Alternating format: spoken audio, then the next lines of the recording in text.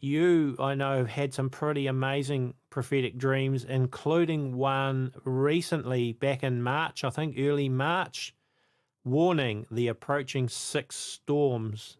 And I would like to give you the chance to explain to our listeners that prophetic dream because I think it's very significant.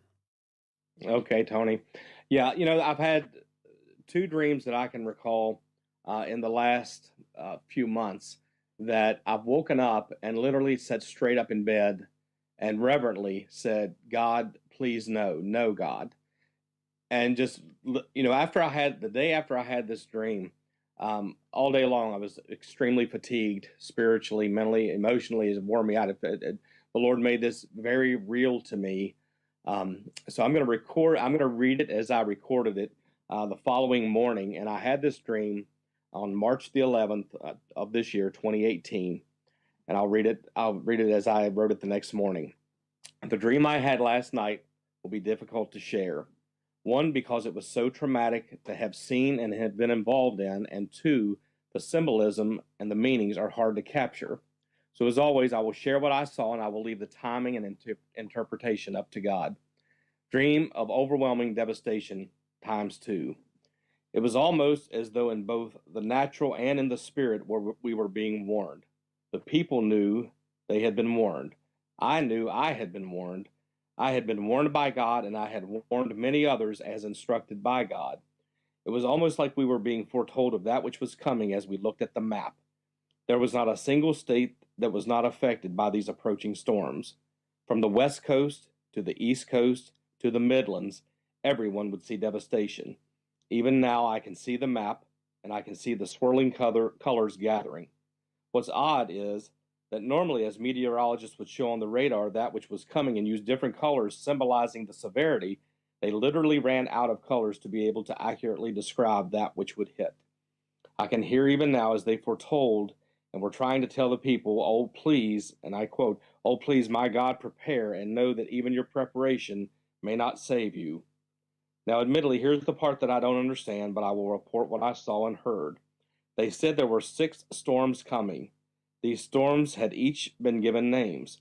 This time they were given names of animals and birds as to how each would affect the land and the people.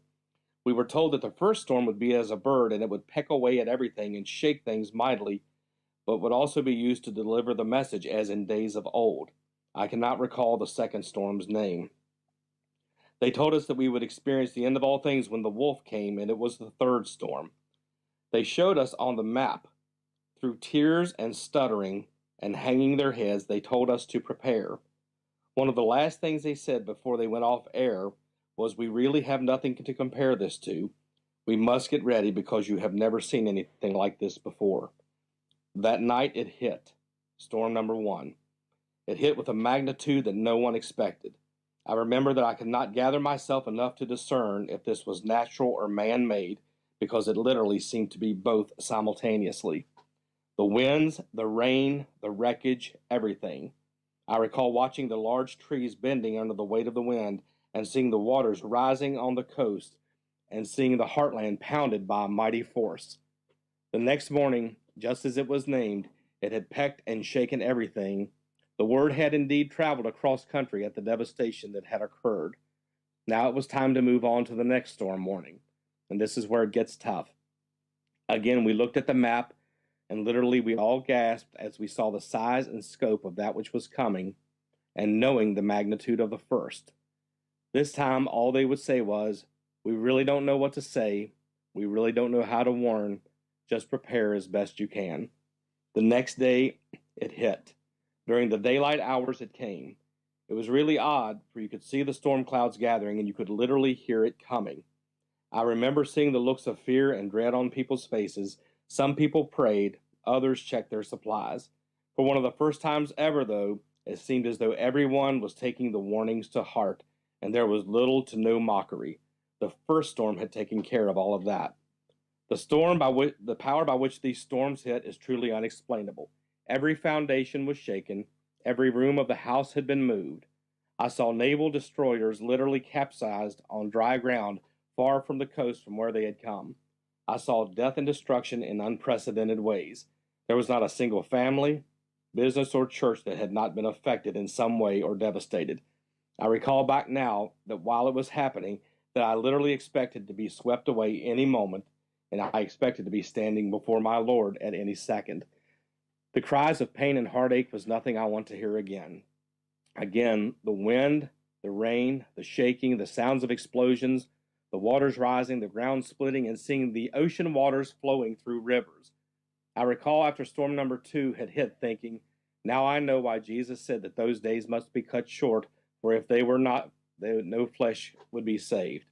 I remember thinking, my God, this is only storm 2 of 6. All of humanity and all of the earth will be wiped out, and the earth will disintegrate beneath our feet. Even those most prepared among us, many of them perished, for there appeared in many cases, in fact most cases, to be no escape. There were godly among us who had been taken, along with many of those who were not believers. I noticed, though, that even as I surveyed the landscape the following day, I could not believe the devastation and damage. Everything had indeed been shaken, just as foretold by Christ. The one thing I saw that surprised me now was it seemed to be very few, if any, who did not believe. Everyone was broken in an unforeseen way, a level of brokenness that I had never witnessed before ever. Amidst the tragedy and devastation and carnage, there arose a brokenness among the people, for they knew it was only a matter of time. It was then that we gathered to hear the next forecast. We were all so tired and so weary, but there was a deep work going on in the heart of man. It was evident that God was at work. This would be the wolf coming this time. As the forecaster took the stage, he was visibly shaken, but not in despondency. This time something was different. He stood before the camera. He gathered himself as best he could, and I heard him say these words, "The people are repenting. The people are repenting." He then said, and it's because of this repentance that, well, look at these storms now. Yes, they are still coming, but they have been dramatically weakened and will not cause the devastation we had originally anticipated. This reporter wept on national television. I recall myself and all those around me weeping and praising God. And me being me, my mind immediately went to, okay, now it's time to gather the harvest. The fields are white in the harvest. Let us go forth now and bring them in. At this, I awoke. Yeah, that's powerful. And people, if you want to actually read that that dream, Cara Pickering has published it on prophetictimelines.wordpress.com.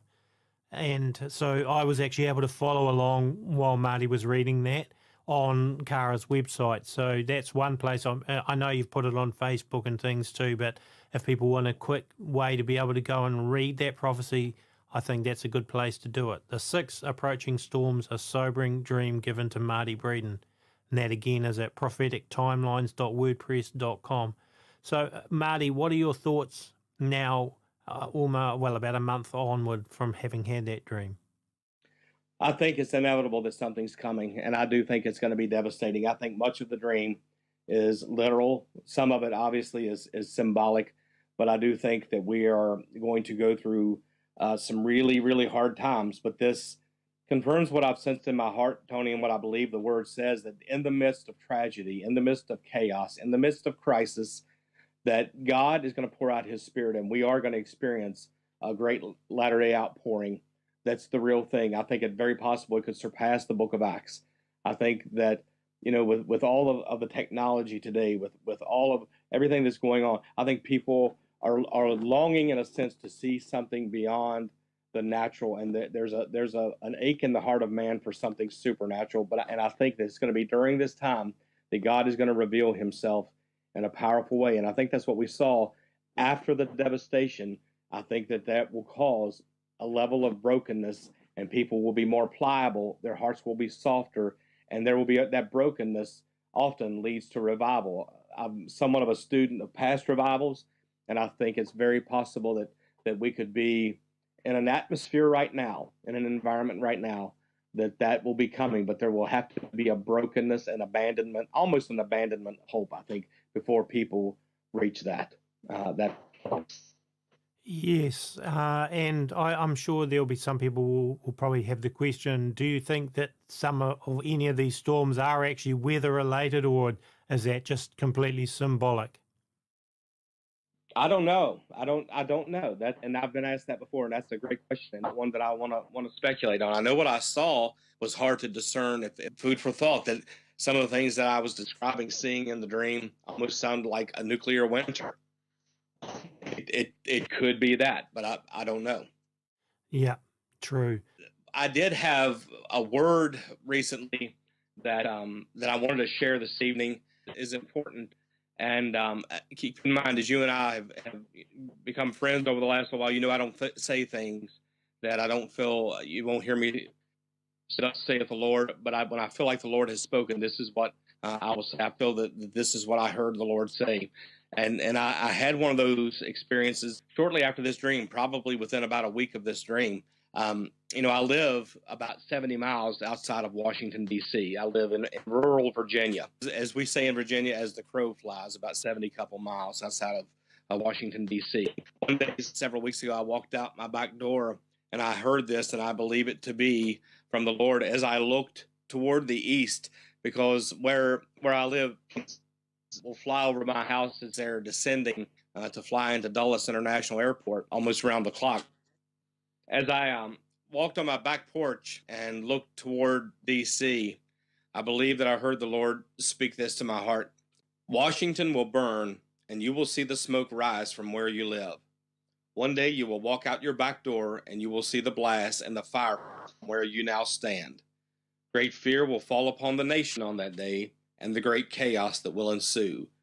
Don't fear that day, but prepare your heart now for when that day comes. Wow, that's powerful. So, how should people prepare their hearts for that day?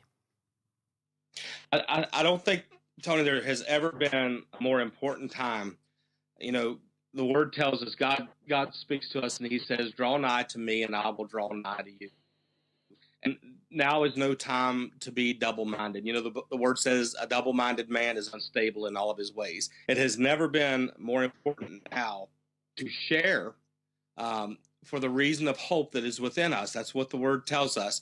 And, as a tool for evangelism, is the word says that we overcome the devil by the blood of the lamb and the word of our testimony. If you don't know how to share the Lord, share your testimony, and have an understanding, a basic understanding in end times.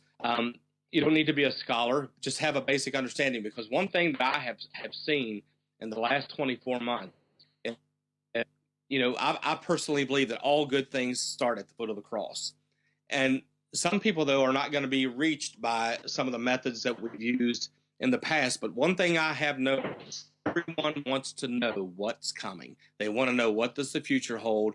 They want to know. Bible prophecy is a real for so many people right now. So if we can have a basic understanding and have some answers for the things that are going on right now, I think that's very important. Share our faith, but for us as Christians to prepare doing what God has called us to do, whatever He's placed in our heart to do it now. If He's called you to ministry, make sure that you're ministering. If He's called you to fast, loved one or those you're at your your coworkers, reach out to them. But be who you're supposed to be. Don't let your guard down now. Don't loosen the wheels, so to speak, because we're so close to things changing. Everything can change right now in a moment of time.